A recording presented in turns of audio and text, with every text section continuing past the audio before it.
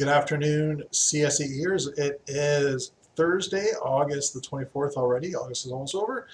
And this is the 11th episode of Conquering Content with me, Stephen Trustrum, Manager of Content here at CSE. And today we will be talking about emotional content.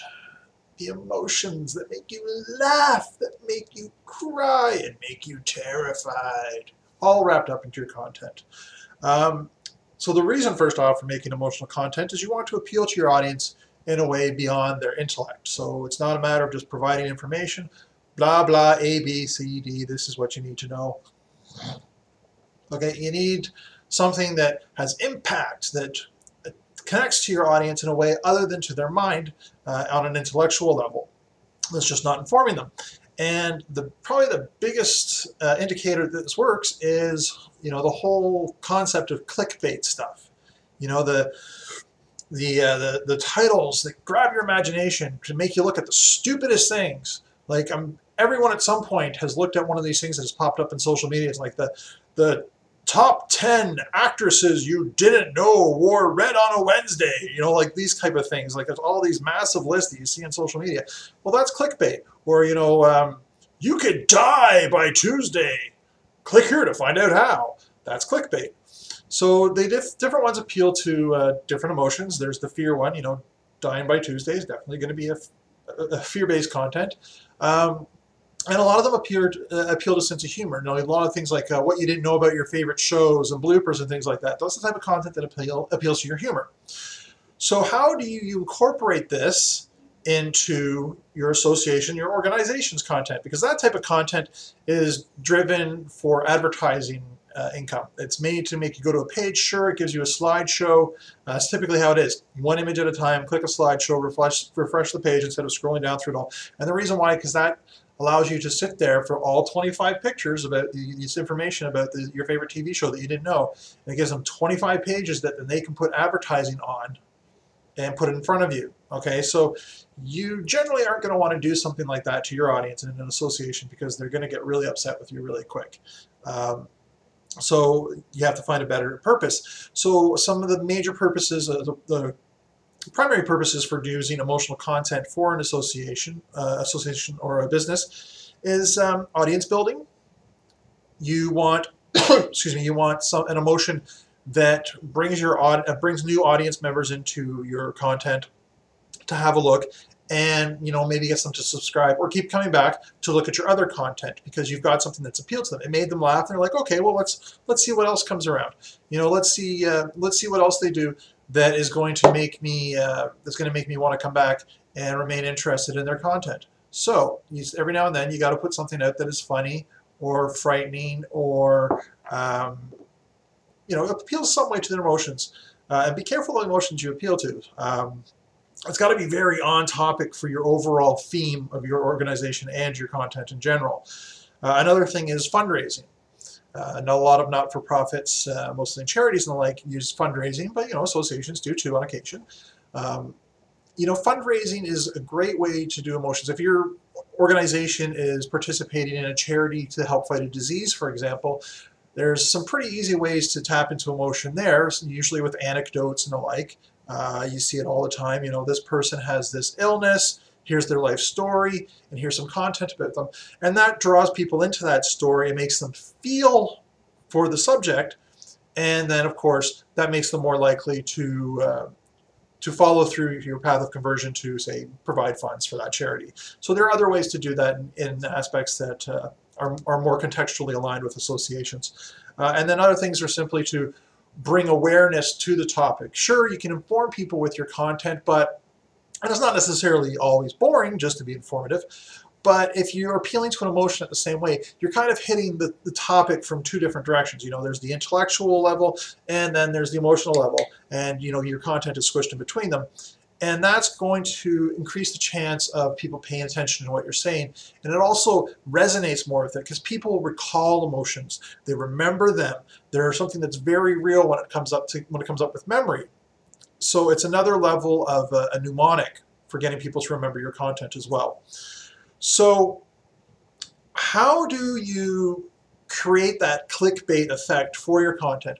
Well, first off, when you're creating content, is it something you can wrap an emotion around? Is it something like, if it's something that's changing in your association or in your sector, then, you know, then maybe you just need something that, an emotion that's going to appeal to it,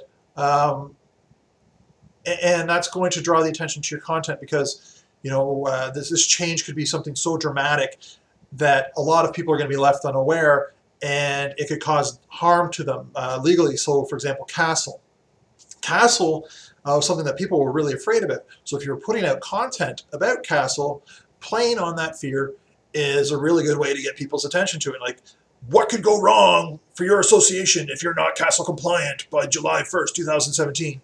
You know, it may seem odd, but, you know, don't use that voice. But it may seem like a little harsh way to go at it. But the truth is that people already had that fear in them, and you tap into it and you draw them to your content about Castle. So you got to think about that. Also, humor. Humor is a universal language. Everyone gets humor. People find different things funny, of course, but there's something that everyone finds funny. There's no person in this world that is totally without humor. All right. So humor is an easy way to tap into people's content. It's probably one of the easier emotions so far as content creation goes. As long as you've got someone funny who's creating the content. A lot of people think they're funny. They're not funny. I sometimes think I'm hilarious, but if people tell me that it's just not true. Sure, they're liars, but they still say that to me. So the big thing about that is know who your audience is. You know, generally, what are they going to find funny? And it's okay to laugh at yourself and your organization. You know, if you know there's certain stereotypes about your organization that people pass around, you know, there's certain things that people say, you know, just own that. Take control of that. So here's a way that emotional content has two purposes. You know, it draws in the attention, but it also does a little bit of damage control. Because if people have negative things to say about your organization, then when you own it, you're just kind of putting it out on the table and saying, yes, we're aware of this, and you know, it's kind of saying we'll do something about it, but also we're able to laugh at it and move on. So don't be afraid to laugh at yourself as an organization or as yourself as an individual. Same thing. If people say a bunch of things about you, then, you know, feel free. For example, I've been told that I have a rather large crooked nose. So I quite often will make jokes about my nose, because it's just, you know, it's just kind of taking the wind out of people's sails if they have negative things to say. And it's just, the same thing goes for your content. Just go ahead, make fun of your organization. Don't be afraid of it. Just do not make fun of your audience. That is the exact opposite of drawing your audience to you. You are pushing them away. So make fun of yourself, fine. Make fun of your organization, fine. Making fun of your audience, no, no, no. That's a big bad one. And CSAE has done a number of things since I've come on as content manager that have kind of tapped into humor. You might have seen the videos and so forth. And some people just don't get it. They won't. So don't think that your joke has to be so watered down and thin because you want everybody to get it. Just don't even try. It's not going to happen. Some people won't get it, and some people might complain and say, what is this? You know, this is unprofessional. As I just wrote a couple of weeks ago in the CSAE blog about, you know, the nature of professionalism and content versus professionalism in the office, how those two definitions don't mix. Keep that in mind when you're doing this kind of content. You don't have to stick to the very rigid version of professionalism that most people go by. You know, don't be afraid to be a little bit off the wall, but take it in steps. You know, you don't want to shock your audience because you've been so, you know, rigid and just, you know, frozen emotionally as an organization, and all of a sudden you're just like all slapstick. It's going to throw people off. So do it incrementally. You know, do it in ways that aren't shocking. They'll make people laugh, but they won't be shocked or turned away from you. Now, if you get negative feedback, listen to it. See if it's just the person just not getting the joke, or if they have a legitimate point to make, and then incorporate that into your future content. What else? I guess really some of the fear and humor are probably the two biggest emotions. It's really hard to tap into, also empathy, you know, compassion is another big one, especially for fundraising.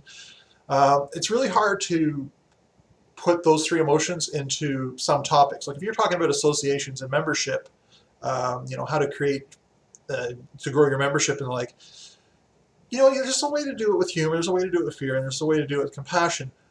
But you don't want to be, you know, ham-fisted with it. You don't want to hit the person over the head with it. It's gotta fit seamlessly with your topic. You know, it can't seem too contrived. And then beyond those three emotions, which are, as I said, the three easiest typically for content, you know, of course there are other emotions, but they're not easy. Like, how do you fit love into your content? You're talking about, you know, how to get sponsors. How do you work love into that? Do you have a love story where, you know, someone in your association met a sponsor and they fell in love and got married? Great, but unless you've got that situation, love probably isn't going to play a role in that particular dialogue. So again, don't go reaching too much. If the only thing you can ever find for your emotional content is humor, then just roll with it if it works with you. If it works for you, don't keep saying, well, okay, we've been rolling with these jokes for a long time. Let's try switching it up and go with fear or, you know, or compassion or something. Work with what works for your association. And it's also important to say, when I say fear, I'm talking about, you know what your audience's concerns are and play to those concerns. Address them by, you know, first out of the gate with your content, you know, underscoring, really emphasizing that those fears exist. Don't go trying to create new fears in your audience. You know, you don't want to turn them into phobics or make it look like your organization is paranoid. So when you use emotional content, there's a lot of nuance to it, a lot of subtlety for the most part, and sometimes, you know, subtlety just goes out the window. Like when I'm wearing a wig in a video, subtlety is just going bye-bye and out the door. So, you know, it's like anything when it comes to content creation, emotional content, knowing how to do it, knowing how to roll it out the door, knowing how to appeal to your audience properly, knowing how to prepare it. These are all skills that are layered on top of standard content creation. There's a lot of content creators out there who write great blogs, great articles. They're great at research. They're great at connecting with their audience, but they're really, really horrible with adding emotion to their content. You know, for example, someone who's just not funny. They could be like, give you the greatest insight in your blog, but they just don't have a sense of humor. So sometimes, you know, you might have to look to some outside sources and maybe get some help, get some guest content contributors. There's a lot of consultants in the association sector, a lot of people who do speaking engagements and the like, and they really incorporate their sense of humor well into their content. So, you know, maybe look at these people, seek them out, look at what they're rolling out, look at some of their videos. Most of them have videos online that show some of their speaking engagements that have been recorded. Look at them and get some hints. But when all is said and done, the power, effectiveness, and ability to connect with the audience that emotional content represents cannot be understated. So, as always, if anybody has any comments or questions, you know, feel free to email me at steven@csae.com. Leave them in any of the comment options below wherever you find this video, and hopefully you'll find ways to add emotion to your content in ways that aren't going to, you know, scare your audience to death or scare them away from your organization. So, other than that, all I can say is best of luck. Be funny, be emotional.